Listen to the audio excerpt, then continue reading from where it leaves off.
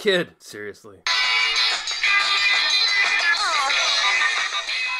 Hey Luke, guess what? It's Friday. It's your last day having to do this without Miah, which is probably a good thing, because this is getting a little boring, generic, played out.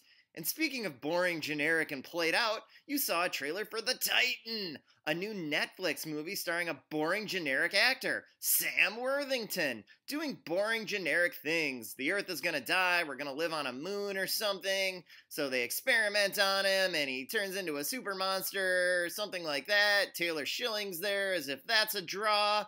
And really, it's a whole lot of nothing. And my discussion of this trailer is probably petering out just as fast as the movie's story will. Oh, Miah, where you at, buddy? I need ya. Come back.